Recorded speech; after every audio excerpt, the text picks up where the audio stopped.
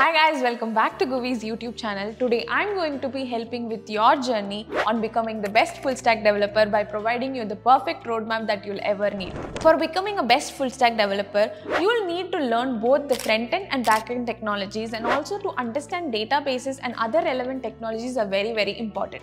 So we'll get into the video. But before we start, make sure you're subscribed to our channel.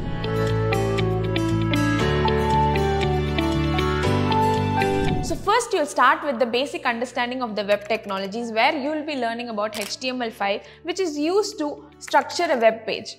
And next you'll be learning about CSS3, which is used to style a web page. And lastly JavaScript, which is the programming language for web development. Next you'll get into the front-end development, where you'll be learning the advanced versions of the HTML, CSS and JavaScript.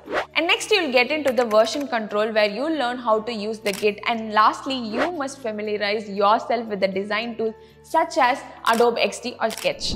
Next you'll get into the backend development, where you'll have to choose a language for the server side such as Node.js, Java, Python, Ruby or even C#.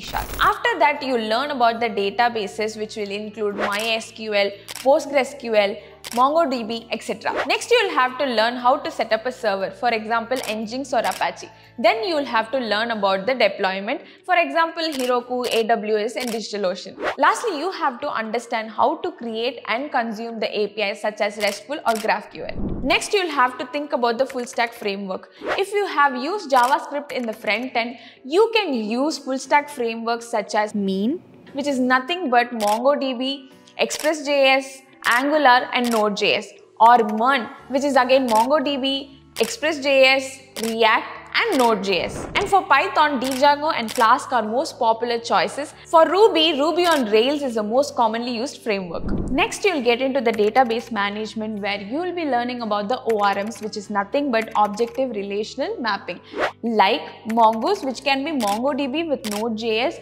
or SQLize, which can be SQL with Node.js. Next you'll get into authentication and authorization, where you'll try to understand the user authentication and authorization mechanisms. After that you'll get into web security, where you'll learn about the basic security protocols such as HTTPS, data validation, encryption, etc. After this you'll get into testing, where you'll explore testing frameworks such as Jest for JavaScript, PyTest for Python, etc. Next is containerization and orchestration, where you'll have to learn about Docker for containerization and container orchestration tools such as Kubernetes. Next is continuous integration or continuous deployment, where you'll have to implement the CI or CD pipelines for automated testing and deployment.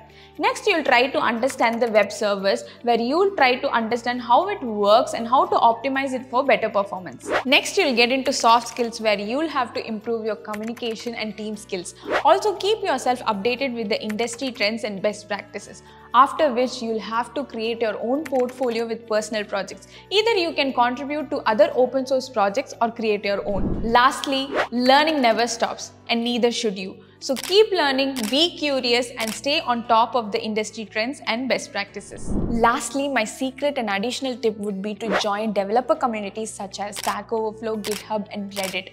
Attend meetups, conferences and webinars to network with the right people. Remember, the technology landscape keeps evolving. So adaptability and continuous learning is what is going to set you apart from the other developers and help you becoming the best full stack developer. Hope you enjoyed this video. If you like this video, don't forget to like, share, comment and subscribe to Guvi.